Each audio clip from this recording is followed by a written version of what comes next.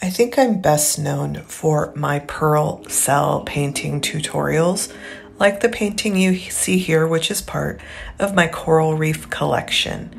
What's so fun about pearl cell paintings is watching those pearls pop up, but they can take over a composition if you aren't intentional with the placement of your paint. Now, if you have no idea what I'm talking about, you can go over to my channel. You'll find plenty of pearl cell fluid art tutorials showing you how I mix my paint and how I get those lovely pearls to pop through. It's a beautiful mess.